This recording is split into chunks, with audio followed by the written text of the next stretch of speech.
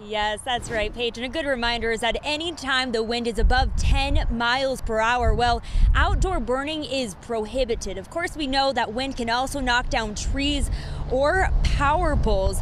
This is actually video of the Rogers Fire Department responding to 4 down utility poles due to the wind back in December, if you remember. Chief Jenkins says the wind also helps outdoor fires spread exponentially. In fact, yesterday, the department responded to a fire that started by welding. He says a spark caught on dormant grass and burnt over an acre. Luckily, no homes damaged or anything, but these incidents happen. You just have to use common sense and practice some safety. Not burning, not welding, not doing things that create sparks and embers in the outdoor environment are crucial.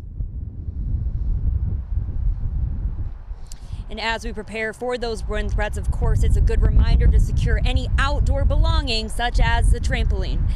Reporting live in Rogers, I'm Kendall Ashman, 4029 News.